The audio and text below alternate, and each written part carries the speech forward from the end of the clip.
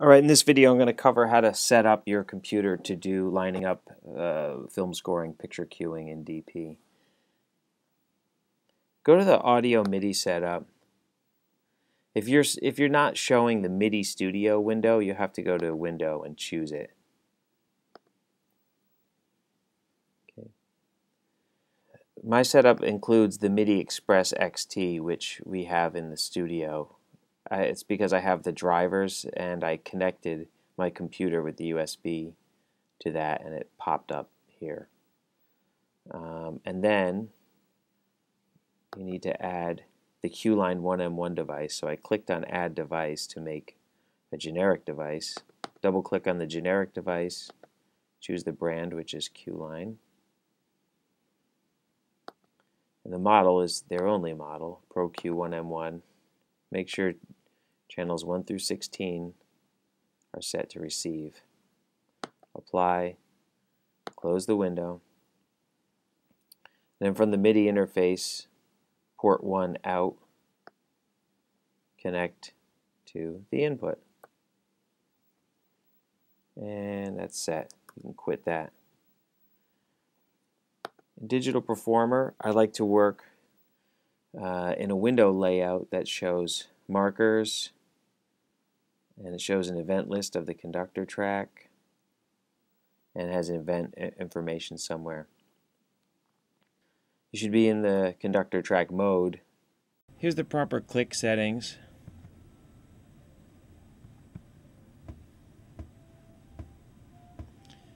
This is set to MIDI output.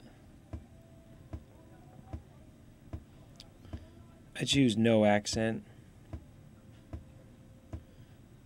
ProQ1M1, channel number 16, and pitch C3 for both of these. And you should use the following preferences. Click on the film scoring events header. Check all 4 of these so that it's actually generating film scoring events. And then here's some defaults for when you make new markers. We're going to set so that they have a new streamer and that they're locked. The output, we're going to choose the Q-Line 1M1, which we just installed in the audio MIDI setup. And we're going to choose QuickTime Movie Overlay. In case you're working with a QuickTime Movie when you set up a queue, you might want to be able to see it right there on your laptop also. Don't worry about these. It doesn't matter what any of this stuff in the bottom corner here says. Default marker streamer. Let's say white, 2 seconds, which is the equivalent to our standard 3-foot streamer. White, medium. Same settings here. White, 2 seconds. White, medium. For default punch event, choose white and medium, same as these two here. Default flutter event. Yeah, I think a good standard setup is a 5-punch flutter anchored in the middle on the 3rd punch. And I don't know why you'd ever use anything other than white and medium, but there we go. Take a look at that. That's your preferences.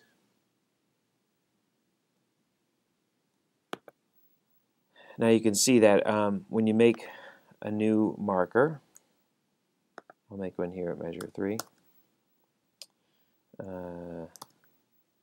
comes up default with a streamer and locked, ready to go.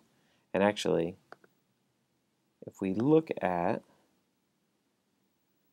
set marker streamer options, we can see that the outputs selected are that QuickTime Movie and that Q-Line box, that's what's really important. And here's the default settings we chose and preferences. So that all works just fine and dandy. If you need to move a marker, you can just click on it and drag it, so that's kind of handy. Standalone streamers are made in the event list. Let's make one at measure 4. No, yeah, how about measure 6?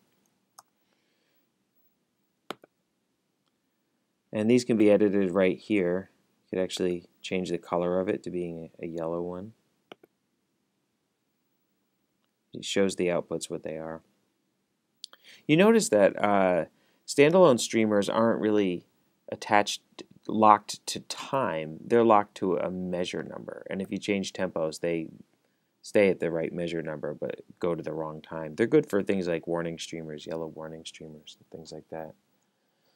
They also can be dragged around from measure to measure if you need to edit them that way, or copy and paste it or whatever. They can be edited over in the event information window. Another thing you can make in the event list of the conductor track are click changes.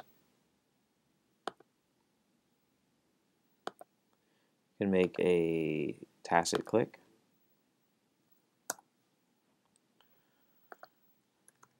or I can make a quarter note click.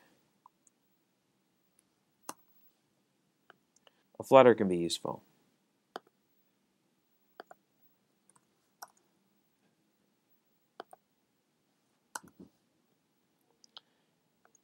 If you want to have all of these kinds of events handy at your fingertips, I recommend Project, Clippings, New Project Clipping Window. Let's call this one Streamers.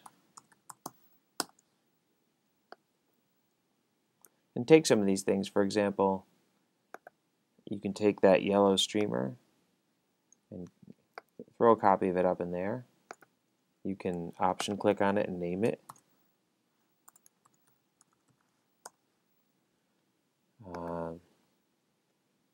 The tacit click.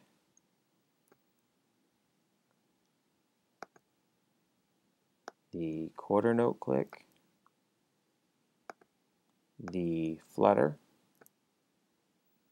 Now those things are available anywhere else in your project with a click and a drag.